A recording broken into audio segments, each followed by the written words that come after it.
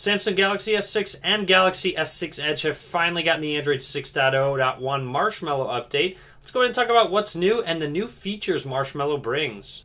I've received the update on both my Galaxy S6 and Galaxy S6 Edge. It's important to note that the update is exactly the same on both devices. You'll see 6.0.1. However, with the Edge, has a couple Edge features that are new. I'll talk about those in just a second. And also I want to make note that there are a couple features on the Galaxy S7 that are not included on the Galaxy S6's version of Marshmallow.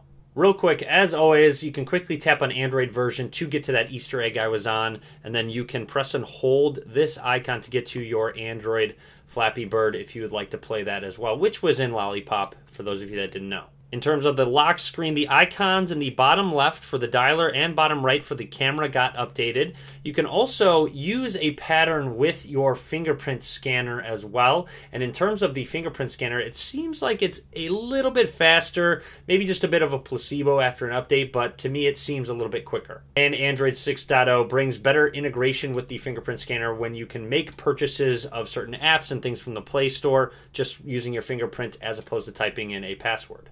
Pressing and holding the power button reveals an updated look to the power menu where you press the icon and have to tap it again to activate either power off or restart. There's emergency mode as well. Pulling down the status bar reveals an updated look. I do want to make note I have not applied any themes as well, so this is the complete stock look. You can swipe over on these quick widgets still. You can swipe down twice to reveal all of them. As usual, you can still use two fingers to reveal all of them. Now, I also want to make note there's a quick notification settings option right there, which jumps straight into notification settings, where you can actually go to advanced settings on a per app basis and change which apps show certain notifications. Now, for example, let's say I want to go to the calculator app. Now, notifications are allowed. You can set them as priority. You can hide on lock screen, hide content on lock screen, and preview in pop-ups. So if you want specific pop-ups to come down, it's called peaking. You can customize that as well. So nice update with Marshmallow and customizations to notifications. The home launcher didn't get too much of an update. Still in app drawer, still horizontal.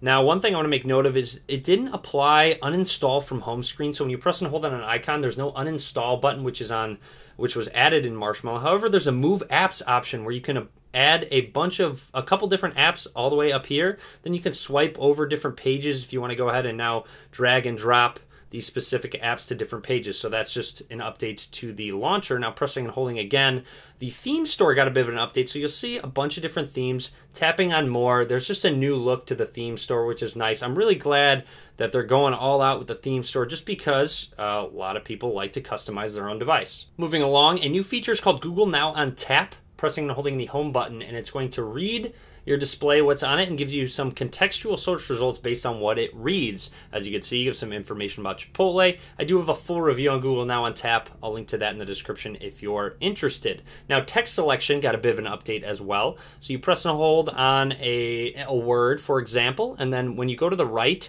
it's going to go word by word, which is a nice addition. And then when you go to the left, it goes letter by letter. So just a little bit different right there. You also see down at the bottom, the new emojis have been added with 6.0.1. You do have all of those updated emojis. So if you get some of the new ones from iOS users, you will see them now.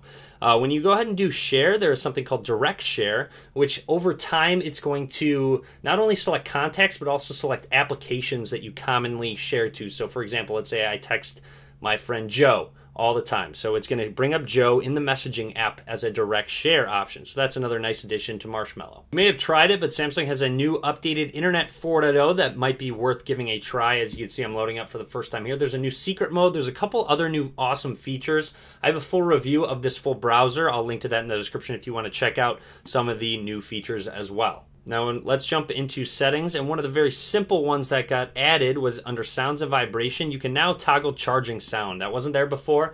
That's just a new thing that got added. I mentioned earlier there were per app notification settings, but there's also per app permission settings. So we go into the application manager. It's going to load up the apps. Let's say, for example, I go to the camera app and I do not want it to access my location. So tapping on it, and then you'll see permissions right here. You can customize what certain permissions that it can use. So for example, I don't want it to be able to use my location. So now when I go into the camera application, you know any picture you take is not going to be location based because you turned off that permission.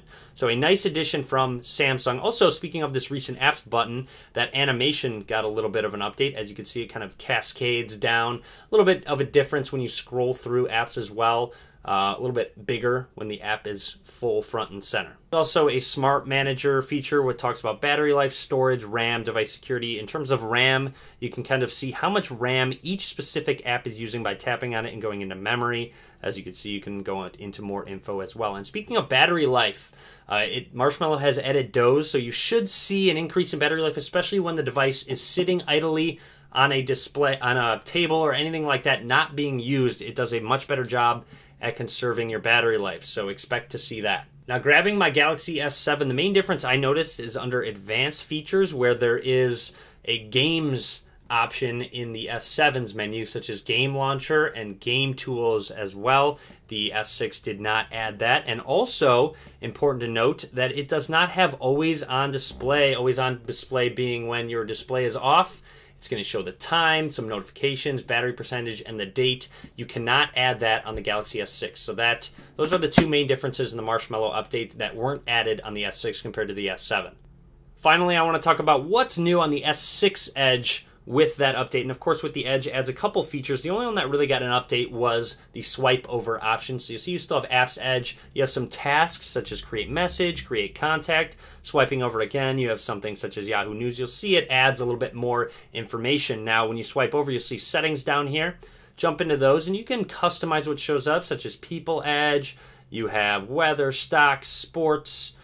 You can also download specific ones that are in a store, which is nice because then you can add more customizations. So going back, you can also change what side it's on, how transparent it is, the size, and also what position that it's in as well. So that's pretty much it when it comes to the S6 Edge and the Marshmallow update. Obviously, all of those new features I showed off on my S6 are on the S6 Edge as well. So hopefully you enjoyed the video. That would be the Marshmallow update on both my S6 and S6 Edge. I will revisit both of them in a video coming very soon, so click that subscribe button if you're interested in watching that.